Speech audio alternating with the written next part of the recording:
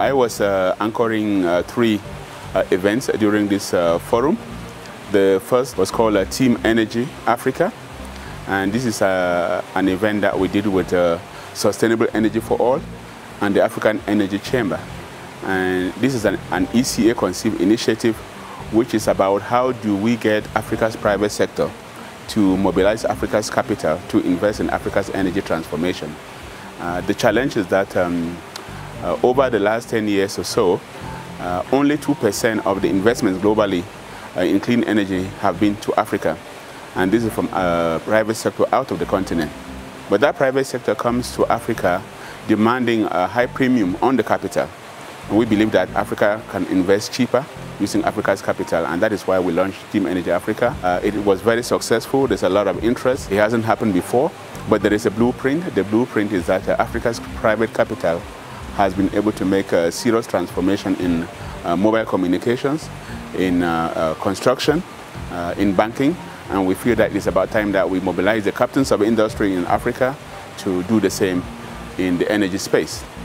The other event which I anchored was the partnership and tools for building resilience in investments in critical sectors in Africa.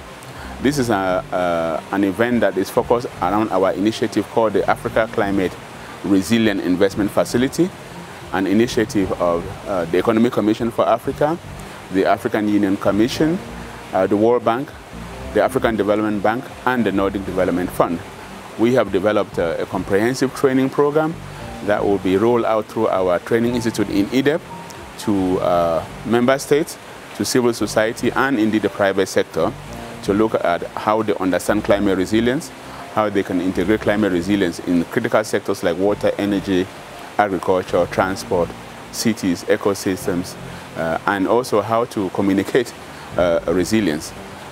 So this would also include training civil society people, training media people, and training legislators on these issues, and then going into the technical deep dives for sector specialists. Again, it was a very fruitful event with a lot of participation, over 60 people, from strong contributions from all our partners, and also the Global Center on Adaptation. There's a lot of synergy to be made in this area.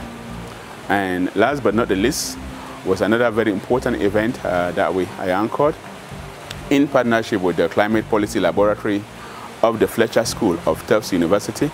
And this event was focusing on the need for partnerships, research partnerships, to support the SDGs, implementation of the SDGs.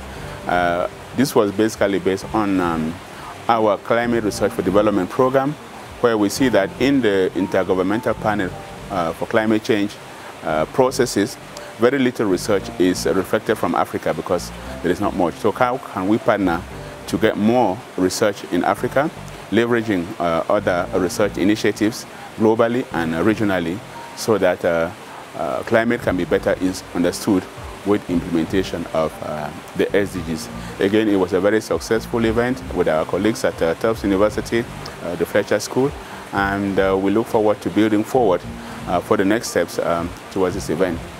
And indeed, let me just say that for the Team Energy event that I first talked about, we will now be doing the high-level launch, including at the presidential level here in Kigali in May during the Sustainable Energy for All forum that will be taking place. But in the meantime, we will be building up, and beyond May, we will be building up for a strong African presence at COP27 in Egypt.